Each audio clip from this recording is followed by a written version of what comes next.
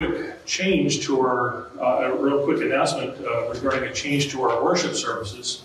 Moving forward, immediately after the prayer, before the final hymn, we're going to be doing a scripture reading each Sunday from whatever text is being preached that Sunday by whatever preacher is preaching. And so today we're starting with Alan. And just by the way, the scriptures are a week in advance in the bulletin. So we're in chapter 1, verses 1 through 14 today. So, Brother Alan.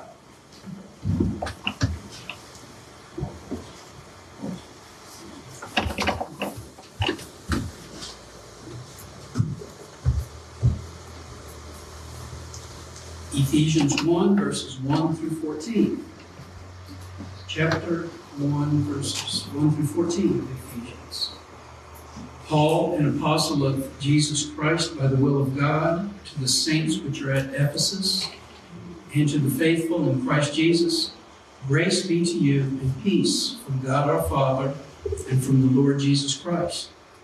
Blessed be the God and Father of our Lord Jesus Christ, who hath blessed us with all spiritual blessings in heavenly places in Christ, according as he hath chosen us in him before the foundation of the world, that we should be holy and without blame before him in love, having predestinated us unto the adoption of children by Jesus Christ to himself, according to the good pleasure of his will, to the praise of the glory of his grace, wherein he hath made us accepted in the beloved, in whom we have redemption through his blood, the forgiveness of sins, according to the riches of his grace, wherein he hath abounded toward us in all wisdom and prudence, having made known unto us the mystery of his will, according to his good pleasure, which he hath purposed in himself, that in the dispensation of the fullness of times he might gather together in one all things in Christ,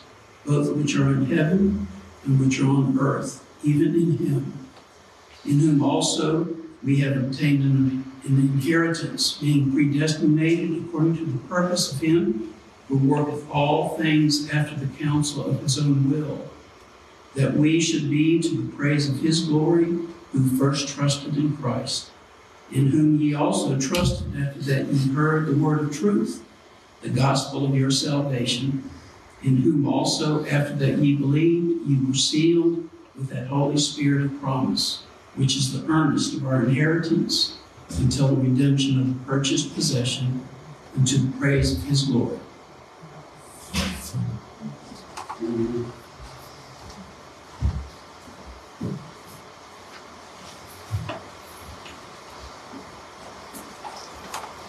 Let's turn into our hymns to page 98. 98, the name of Jesus.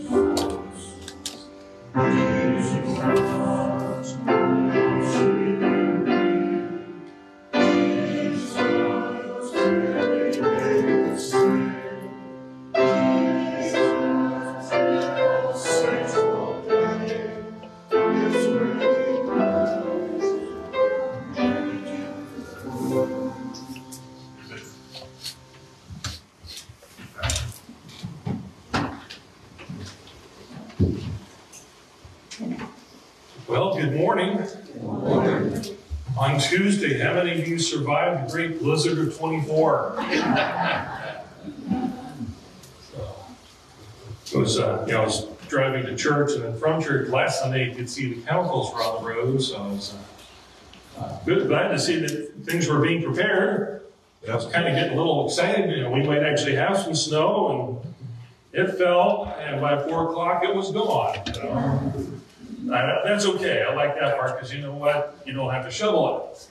And you don't have to shovel rain either. So, before we start, I do have a book here called Living Abundantly by Theodore Epp.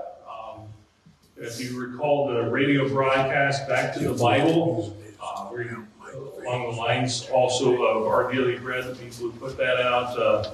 This is a commentary on the book of Ephesians, very readable, very understandable. And so if you're interested in it, I will have it down here on the front row for anybody, first come, first serve.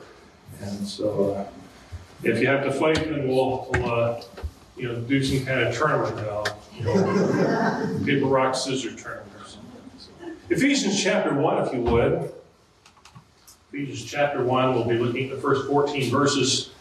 Again, the bulletin's a week ahead, so next week you don't need to change the passage. All right, there, Terry? The fictional characters, Silas Marner and Ebenezer Scrooge, are miserly men who begrudged even the slightest gifts and demonstrations of generosity. Those fictional characters found their way into a real life in a miserly woman named Hetty Green. In 1864, at the age of 30, Hetty inherited from her father the then vast fortune of $7.5 million, which she invested very shrewdly. She was credited to have earned $1.25 million in 1 year alone, an astonishing figure in its day. When she married, she demanded that her then-to-be husband signed a prenuptial agreement stating that he renounced any and all claims to her wealth. She refused to budge on this agreement when her husband's business went bankrupt, and not long after losing his money, he left her.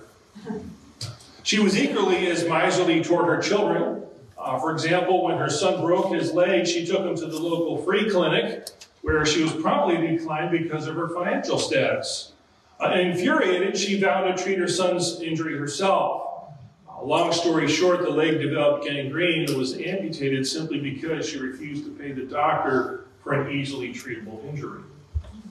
Once her children finally became of age and left the house, she moved continually from apartment to apartment, staying only long enough not to have to pay New York City's property taxes. At the same time, she loaned money to the city to keep it operating. As one of the wealthiest people in the world, she refused to heat her house, or her housing rather, during the winter. She wouldn't even make hot water for her oatmeal. I mean, Ebenezer Scrooge even begrudgingly used coal, right? She wore the same clothing until it became unusable with wear. Rather than paying for an office, the Witch of Wall Street, as she was nicknamed, sat in the lobby of the Seaboard National Bank where she sent her briefcases and did her business. She was so tight with her finances that on occasion she was known to travel thousands of miles just to collect relatively minor debts. Although she was a miser, she did hire a maid, but the maid was literally her end. In 1916, Hetty died of a fit, arguing with her maid that she should have purchased skim milk instead of whole milk because it was cheaper. Hetty left an estate of somewhere between $100 and $200 million, roughly between $2 and $4 billion in today's economy. And such is the ironic tale of Hetty Green. A woman with immense wealth refused to use it even for the basic comforts of life. And the sad reality is that there are some Christians who are in the same position here as Hetty. They've been blessed with every spiritual blessing in heavenly places in Christ. And yet so many believers rely so little upon those blessings. The believer could have all the grace that he or she needs to meet life's trials, but the believer lives as a spiritual pauper, following their own ways and their own thoughts and their own counsel. And Paul understood the immense wealth that he had in Christ, which stood in stark contrast to his situation. What was his situation? Well, Paul wrote 4 letters from prison. We call them the prison epistles, and Ephesians is one of those letters. Prisons in those days were hardly the humane institutions they are today in our country. One place where we know Paul was in prison was literally a hole in the basement of the prison, a hole in which all the filth and the mire of the prison collected. It was a cold, damp, disgustingly filthy, vermin-infested, miserable place. One would hardly imagine that Paul was one of the wealthiest people on the face of the earth to see him sitting in this kind of suffering. And in spite of the misery of confinement, we don't catch the slightest whiff of stench of the prison from which he writes. As a matter of fact, Paul writes with such enthusiasm and conviction that we would think he was a famous and successful television preacher and author today. You must arrive at one of 2 conclusions. Either Paul really believed what he said, or he was nothing but a fraud. And since Paul wrote under divine authority, I believe Paul's beliefs were true. You might be at a difficult place in your life right now. If you aren't, and most certainly will be before too long, or maybe you're coming out of a rough situation. If you're like me, you want one way or the other to have resolution to your problem the day before yesterday, right? We whine and complain about our problems, and we stress ourselves because things don't seem to go our way. We throw hissy fits and temper tantrums, and we make expedient decisions rather than ones that glorify God. And we do these things because we can't see the end of our situation. We can't see how God is going to resolve our situation. We know God can work. We doubt whether he will work simply because we cannot imagine how he will work. If we would lift our eyes from the stresses of life to look at what we possess in Christ, we're too often distracted with our own problems to see that God's glory is displayed in and around us. God's glory places us in a unique position in Christ. And that unique position holds powerful application today. And so the sermon here in 7 words is this: I will live to praise God's glory. I will live to praise God's glory. Let's see how this truth works. We're looking at the first few verses here, starting in verse 1. Paul, an apostle of Jesus Christ by the will of God, to the saints which are at Ephesus, and to the faithful in Christ Jesus, grace be to you, and peace from God our Father, and from the Lord Jesus Christ.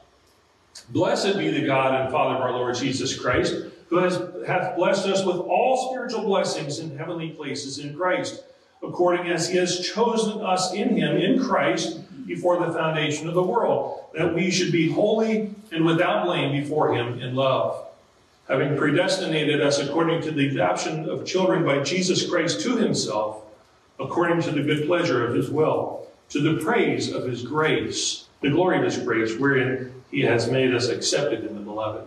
Right off the bat, we see something important here. Paul calls the members of the church at Ephesus saints.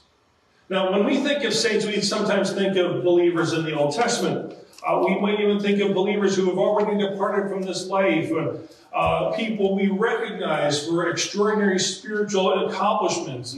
But these are not what Paul means by saints. Paul wrote to ordinary people in ordinary lives, doing ordinary things, navigating in a culture where anything goes, while living a godly life themselves. They were people just like you and me. They had families and jobs and life issues just like we do today. There was nothing in and of themselves that was special, at least as far as conventional understanding of sainthood is concerned. And in spite of their ordinariness, Paul addresses them as saints. Sainthood has nothing to do with how we view ourselves. Sainthood has everything to do with how God views us. No one confers sainthood upon us. Just as Paul was an apostle by God's will, every believer is a saint by God's will. How can we say this? Well, first of all, you and I have been blessed with every spiritual blessing. Now, let's look quickly at these blessings. I'll move quickly, but if you have chapter 1 there open to you, we see in verse 1, we're saints. In verse 2, we're chosen and holy. In verse 5, we're adopted.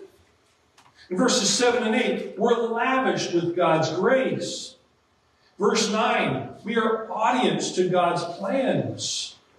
Verse 11, we're inheritors. Verse 13, we're sealed and secure in our salvation by the Holy Spirit. Now, all of these are incredible blessings. But you know what? They're still only the byproduct of the main blessing. What is God's blessing? Jesus Christ is God's greatest blessing to us. There is nothing better for God to give. If there was something better, then God gave us less than his best when he sent Jesus Christ to this earth.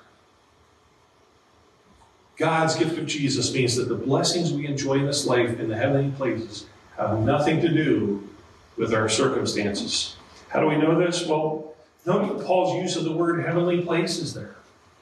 At first, this seems to be the blessing of eternity in heaven. We could certainly understand it that way, and that's true. But that being said, our blessings must be more than some vague, distant future, as good as that future will be. Christ must have some bearing upon our lives today. What does it mean that we're blessed in heavenly places? Well, our blessings find their source in heaven. This means that our problems have no influence upon God's blessings upon us now or ever. Nothing we experience in this life will affect the blessings that we have in Jesus Christ. As a matter of fact, the blessings we have ought to affect this life, or else we believe in an unproven theory. Everything we're talking about is just hypothetical here today. Jesus must be able to affect change in this life, or he is not as good as he claims to be.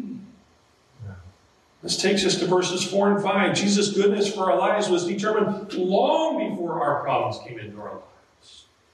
Since Jesus is our greatest blessing, another truth arises. We as believers are chosen by God. This is the doctrine of election. We need not hesitate to use that word. It's a truth clearly taught in the Scripture. Godly people disagree on exactly what this means. Some believe that it applies before salvation. We here at Verina believe that God chose in eternity past to make all who believe in Christ to be holy and blameless. In other words, everything that Christ is, the believer has already become in God's sight. At the moment of salvation, Christ's goodness and holiness becomes ours. Election also means adoption. All who believe become God's children. This is not everyone holds this unique position. Some believe that everyone is God's child. It's not the case. Every person to have lived and ever will live is not elect in God's sight. Only those who are holy hold the unique title of God's children. And verse 6 tells us our response to this unique place that we as believers have in our unique Christ. The grace of God which adopted us, which offered his salvation and forgiveness to us, which made us unique in Christ, is a wonderful truth. The truth that we are elected, that we are good in God's sight, is something that ought to stir in us to praise God's grace and glory. We as believers exist for the sole purpose to praise God's glorious grace. Did you catch that? I'll say it again. We as believers exist for the sole purpose to praise God's glorious grace. What's glory? One author best defines the term. He says, the glory of anything is the excellence that makes it first and therefore unique. The glory of God is that unique excellence that makes him supreme. God's glory is his uniqueness, his supremacy, his excellence, and the infinite extent of God's goodness, as well as any other characteristic he possesses, is his glory. And Paul points our attention to the glory of God's grace. God's grace, his unmerited, undeserved favor, is worthy of our praise. The fact that God saw you and me in our sin and guilt and shame and yet loved us is an astonishing thought. And we echo with the hymn writer, amazing grace, how sweet the sound that saved a wretch like me. I once was lost, but now I'm found, but blind. But now I see all of this glory came in the only and unique way that it could come, through Jesus Christ, the beloved. Every believer is loved with the same kind of love that God the Father has for his Son. And that's an amazing truth too. God's love for you will not change for any reason unless his love for the Son changes. God cannot love you as a believer more or less than he already does. Remember verse 3, blessed be God and Father of our Lord Jesus Christ, who has blessed us with all spiritual blessings in heavenly places in Christ. We have already received every spiritual blessing. God doesn't love us by degrees. You know, as long as we do good, he loves us. But if we stop doing good, well, he just doesn't love us so much. Not anymore. God doesn't withhold part of his love until we prove we're worthy. But he doesn't place conditions on his love for the believer. He loves you far more than you ever dared to imagine. God loves us with an everlasting love. What a wonderful truth. And if that's not reason to praise the glory of God's grace, I don't know what is. We've seen here election and adoption, and these were all decrees. We couldn't make them happen. God had to declare that he would do it, and then do it. These were decisions which the Father determined to accomplish through us and in Christ. Let's see how God was able to do these incredible things in verses 7 and following. In whom we have redemption through his blood, the forgiveness of sins according to the riches of his grace, wherein he has abounded toward us in all wisdom and prudence, having made known unto us the mystery of his will, according to his good pleasure which he has purposed in himself, that in the dispensation of the fullness of times he might gather together in one all things in Christ, both which are in heaven and which are on earth, even in him, in whom also we have obtained an inheritance, being predestinated according to the purpose of him who works after all things according to the counsel of his own will, that we should be to the praise of his glory, who first trusted in Christ. Note again the words in verse 10, depending on what translation you use, to bring unity to all things in heaven and on earth under Christ. To unite all things in him.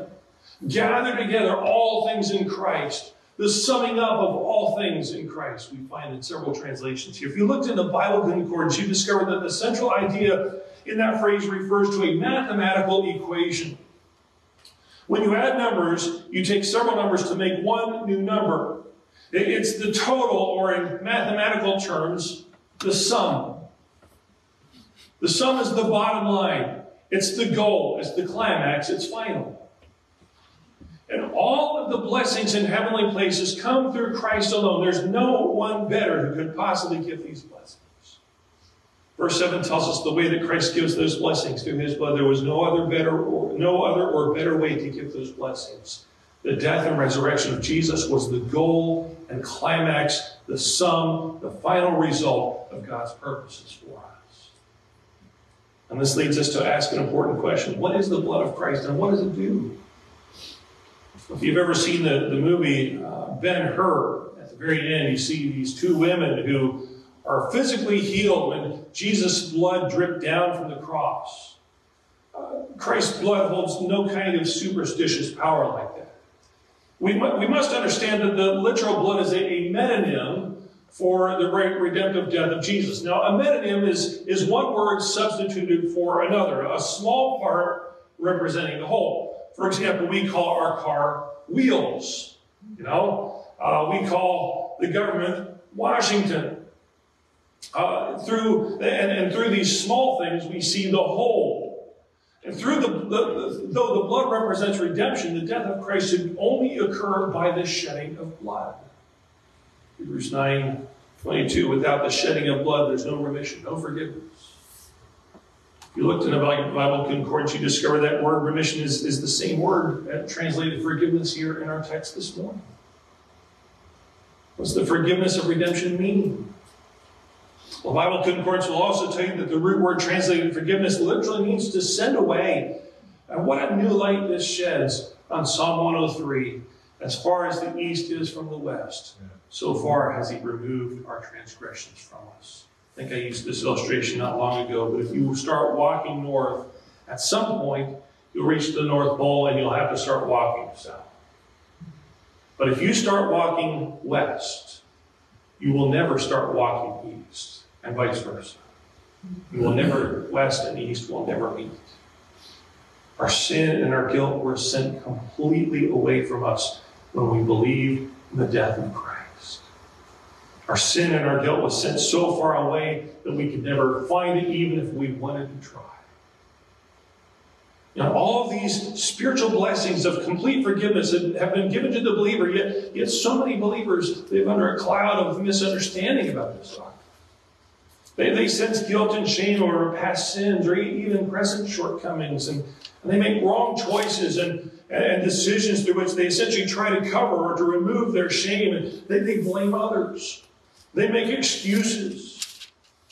And consequently, they cause themselves more unnecessary problems.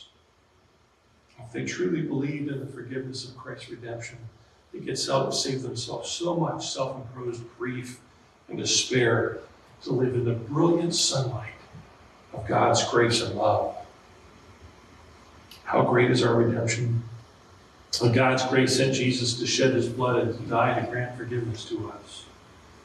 That grace is lavished on us. And you've heard me use this illustration before. I like chocolate cake. And my mother-in-law was just, I think she's probably the chief cook in heaven. Just incredible. And she would make this cake for me called Death by Chocolate. And there are days that, I think, if I'm going to die, I'd like to go eating her cake. What made the cake so good was that the cake was delicious, don't get me wrong, but that she would make this icing. And I could almost eat that icing if I knew it wasn't unhealthy to do so, And she would lavish that icing on the cake. I mean, she would lay it on thick. That's the idea of lavish. On an infinite scale, God lavishes the glory of his grace on us in such a way that he will need all of eternity to display it to us.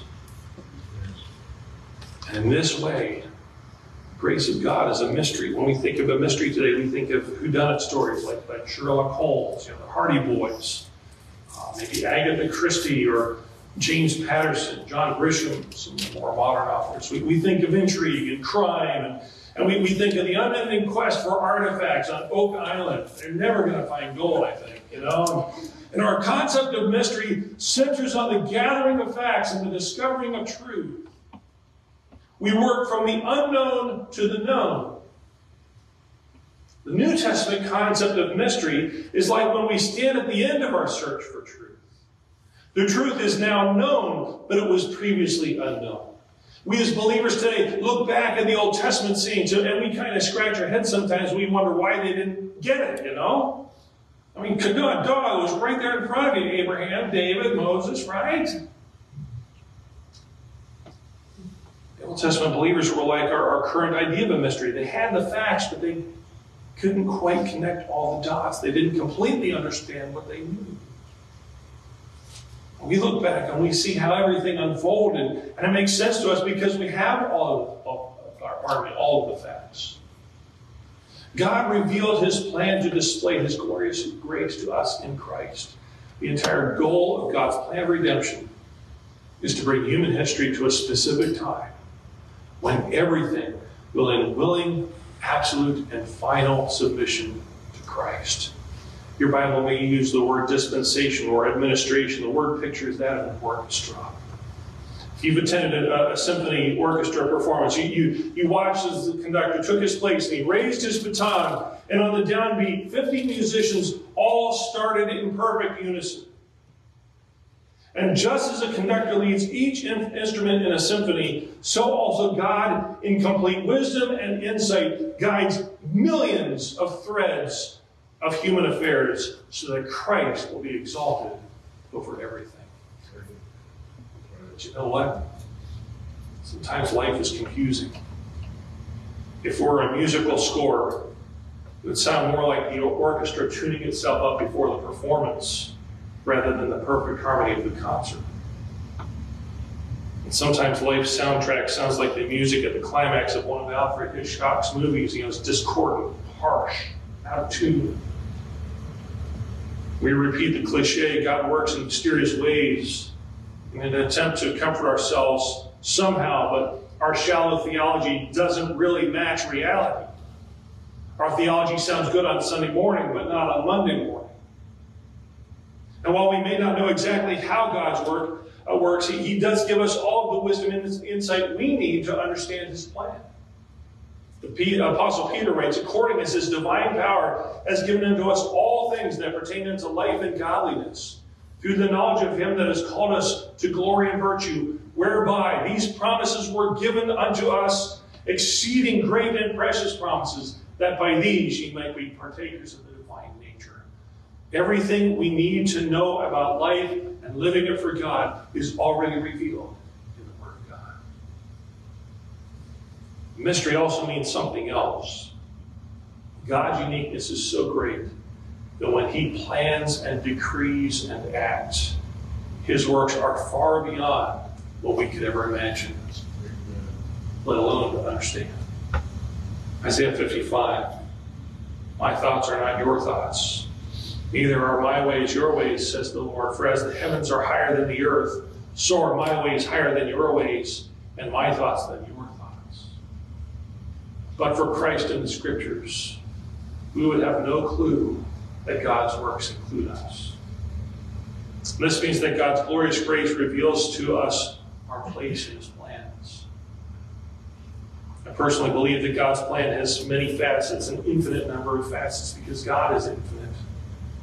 Nearly all of which we do not nor cannot know, let alone understand. I think we show arrogance when we say or think that we want God to show us what he's doing, as if we would understand all these threads of influence that come and go from that situation. Would we really understand how yesterday impacts today and how today impacts tomorrow?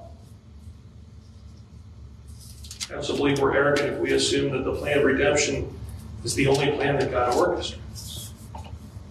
Nevertheless, the plan of redemption is the only one that we need to know to live for him and to love him rightly. Do you realize what this means? Your lot in life at this very moment is part of God's eternal plan and is accomplishing exactly what God intends to accomplish. And I don't know about you, but I find this truth to be simultaneously confusing and exciting. How is it confusing? I'm in the middle of a situation that I've been trying to do right for a long time. I have no doubt that I've done right, but no matter how often I do what's right, it just doesn't seem to work. Have you ever been there? As a matter of fact, it seems like I'm the guy who gets the short end of the stick. Now, of course, I got a martyr's complex too, you know. Let me put it another way, and maybe a way that you thought it just doesn't seem right, or it doesn't seem like it pays to do right. You ever been in a situation like that?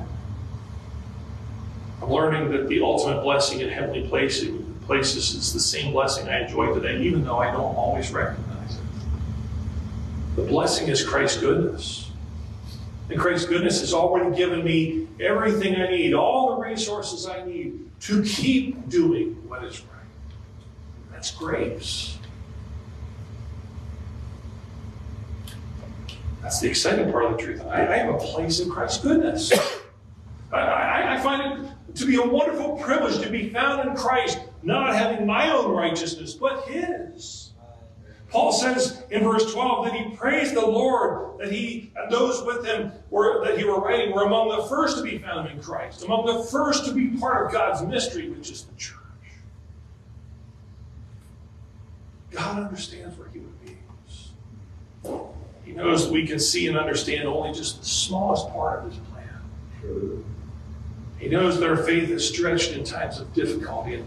And so he gave us another blessing found in the last two verses of our text. Verse 13. In whom also ye trusted. After that ye heard the word of truth, the gospel of your salvation. In whom also after that ye believed, ye were sealed with the Holy Spirit of promise, which is the earnest of our inheritance until the redemption of the purchased possession unto the praise of his glory. Let's bring all of this that I've said here today to a rubber meets the road application. Every believer is sealed by the Holy Spirit. Now, what does that mean? A while back, I bought something on Amazon, but I wanted to make sure this wasn't just a cheap knockoff from a foreign country. I didn't want the thing catching fire while I was trying to use it, you know. And so the product, I looked for a specific thing on the product. You've probably seen it, maybe not paid a whole lot of attention to it, but the seal has the letters UL in a circle. Underwriters Laboratories is what that stands for. And this means that a company, this laboratory, put the product to the test and found that it would work under ordinary circumstances. And their logo was a seal of approval, a promise that the merchandise was authentic, it will do exactly what it's advertised to do. So it's got that seal. Here's another illustration. In 2007, baseball player Barry Bonds broke Babe Ruth's career home run record. He hit more home runs than any other baseball player in history. And the ball went into the stands and it was immediately retrieved by baseball officials. They documented the ball was indeed authentic. Why? They didn't want unscrupulous people trying to sell 1,000 balls that were in the ball that broke the record, right? The documents that they created for that ball were the sign of authenticity. We call it provenance. The Holy Spirit proves that Christ's goodness is real. Christ's goodness is not a figment of our imagination that we use as a crutch to carry us through the day. The seal also means security. Have you ever purchased a jar of food at the store? Now, when you open the jar, you hear it pop, and from that moment, the center of the lid pops up and down, and when you press on it, that flexibility indicates that the seal has been broken. If you purchase food where the seal has been broken, the security of the food has been compromised. You don't want to eat it because you can't be sure that someone hasn't messed with it. The Holy Spirit seals us into Christ. We've already been placed into Christ at the moment of salvation, but the Holy Spirit proves that we're kept securely in Christ. Sealing also identifies or indicates identification or ownership. If you have a checking account, you have a seal. Your name and account number is pre-printed on every check. The check proves that it's your account and your money. The Holy Spirit is proof that Christ's goodness has been put to our spiritual account. The sealing of the Spirit also provides authority. A detective questioning a person at or near a crime scene flashes a badge. Near Dano 50, you know. The badge indicates that the detective possesses the authority to investigate. Now, why do we as believers need authority? We need authority to proclaim the message of truth, the gospel of salvation. For example, I can't speak for the President of the United States. I don't have the necessary authority to do so. This is why I can't call the local news station and tell them that the President said such and such. I possess no authority. Likewise, apart from Christ, we possess no authority to give the message of the gospel. Christ gave us this authority in Matthew 28, the Great Commission. Jesus said, all power is given to me in heaven and earth. That power, that's the authority, that's the seal. Go and baptize, he said. You as a believer have Christ's authority to give the gospel, to speak on his behalf. That's your first application. You live for the praise of God's glorious grace as you give the gospel. That's exactly what evangelism is. When you tell someone that Jesus is their Savior, you're praising Jesus. Let me illustrate it this way. A while back, my family and I went to visit family in Williamsburg. This is before we moved. And a friend from Pennsylvania who spent time in Williamsburg regularly suggested that we go to a particular restaurant. And they went on and on about how good the food was. And then the more they talked, the hungrier I got, you know. We went to the restaurant on the recommendation because they praised it. And it was every good as they said it was. When you witness, you praise Jesus. You give the other person a reason to consider why Jesus should be their personal Lord and Savior. You tell them that you once lived a life that desired only praise for yourself. He created problems with the people around you because, you know what? My brand of selfishness conflicts with your brand of selfishness and vice versa. So we have problems with each other, you know? I want praise. I want me. Me, me, me, me, me. And you say the same thing. Me, me, me, me, me. I want praise for myself. It creates problems in our jobs and hobbies in every area of life. And some of those problems may have been life-dominating issues, like a host of things that could be things that just control us. You learn that Jesus died in your place to rescue you from God's wrath on those sins. And when you believed on Jesus' death and resurrection was the only way to get out from under the weight of God's wrath and the guilt and shame, that you have every spiritual blessing in Christ. And at the moment of belief, you receive the Holy Spirit as the promise that you will enjoy all of those blessings for eternity. They will never, for any reason, be revoked. That's amazing. Because we know how we are when people do things to us. You know, we get offended. We're hurt. We don't want anything to do with them. We're offended. We offended God more than we ever offended us. We offended others, or they offended us. And yet, God gave us His Son, the person He loves the most, to shed His blood on our behalf. That's amazing. That's the gospel. Amen. If that's not reason to praise God, I don't know what is. And that's the gospel invitation. And if you've never believed on Jesus, you can do so right now if you're watching online, if you're in the audience. Simply confess that you're not one of God's children and ask Him to forgive you, and He will. If you have other questions, feel free to talk to me or someone else in this room.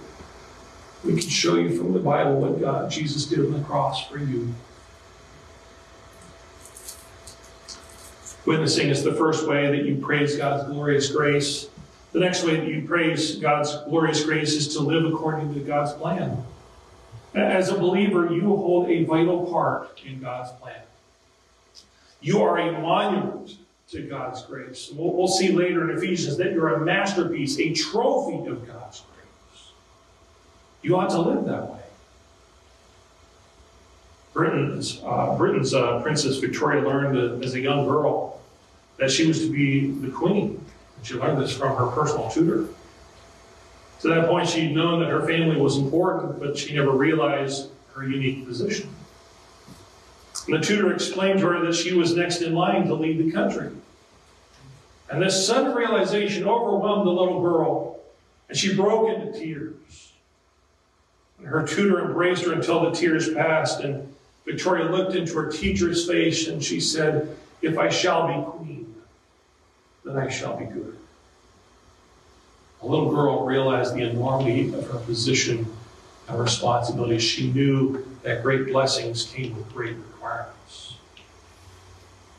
You, as a believer, have received great blessings, every spiritual blessing in heavenly places in Christ, and your life ought to reflect God's grace to everyone you meet. You live your faith before a sinful and depraved world that's watching to see if Jesus really does make a difference in a person's life. They want to see if your faith is just something good for Sunday morning, but not for Monday morning. They want to see if theology is more than a theory, if it really worked in practical ways. They want to see if Christianity is more than just a few tired cliches. And you make Christ unique when you say with your mouth, with your actions, with the decisions you make, with your life, that Christ is glorious. You tell everyone that God's glory is what is at stake. One commentator writes, all God's assets are on the line. If everything God gave you in Christ is not enough, then there's nothing on earth that is or ever will be enough. And if everything Christ has given to you is insufficient for your problems, then Christ is a fraud. We can easily give the impression that Christ is not enough. How do we do this? We throw our hands in the air and we say, I give up. And walk away from a brother or sister in Christ with whom we disagree, and we abandon them as if they're disposable. We make decisions that are easy to make simply because they're easy to make. We excuse our sin or the sin of others, and we might say something like, well, that's just the way I am. That's just the way so-and-so is. And in those excuses, we empower, we enable, we encourage others to do sin, even though we may not have intended to do so. We seek to bring honor and respect to ourselves rather than seeking to give honor and respect to Christ. And these are just a few examples. What should we do? We must give Christ the praise and the glory. When we disagree with another person, we must believe that what Christ said about resolving differences and how forgiveness works, because He and His ways are always better than ours. When we would give up, we must praise Christ because He did not give up when life became difficult. Can you imagine, after being on the cross for about an hour, oh, you know what, I give up. This is too hard. I'm getting down. And where would we be today? But we would make the decision to follow our will and pleasure. We must praise Christ because He said, not my will, but thine be done. Every situation in your life is yet one more evidence of Christ's ultimate goodness. And so the question is this: am I looking for Christ's goodness in every situation in life? What does all this mean for our church? What was said about the individual believer in this text is also true of this church, that the individual believers in this church were chosen by God to be part of the universal church, as we talked about last week, which our local church is an evidence of the universal church. How can our church praise and glorify Christ in light of our text? Well, what are you doing to contribute to Varina Baptist praise and glorification of Christ? Let me encourage you to do some homework this coming week. A piece of paper. Write down 5 things that you're doing to serve your brothers and sisters in Christ in this church. And write down 3 things that you can do but are not doing. And complete this assignment and see what the Holy Spirit reveals to you about what you can do for Christ and for His bride, the church. What you do for Christ in this church will help Varina Baptist be what Christ has in eternity past elected, chosen it to be. We draw to a close. I had to laugh at a television commercial I saw a long time ago. A woman was on a stationary bike and she was pedaling very slowly, just completely absorbed on her cell phone. And her sister was trying to talk to her and she replied, "You're ruining my workout. Cycling is my passion."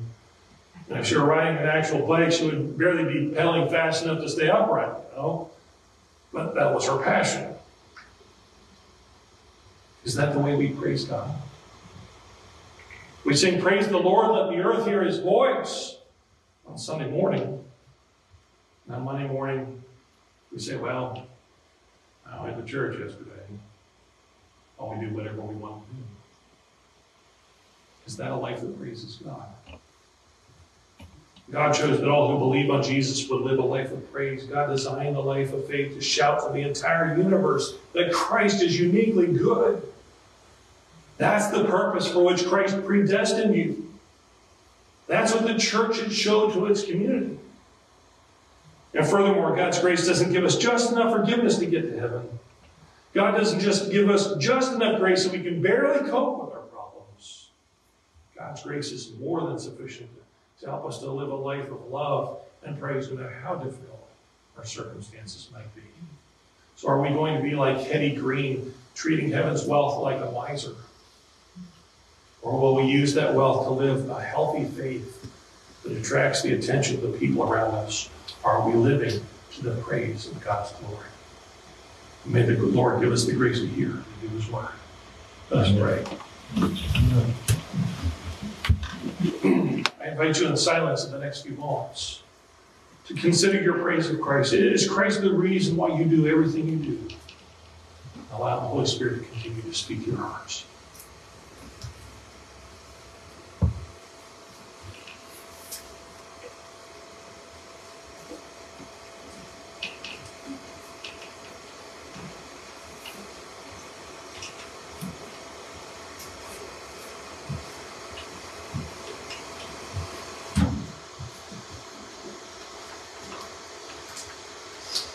Kind and gracious Heavenly Father, we praise you for the intricate and detailed plan which you predestined in eternity past.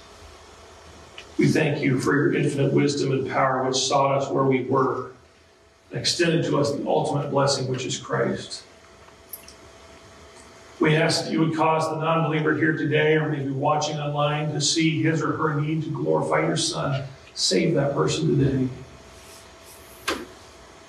We ask that you would forgive us as believers who are here today who have not lived consistently with your election.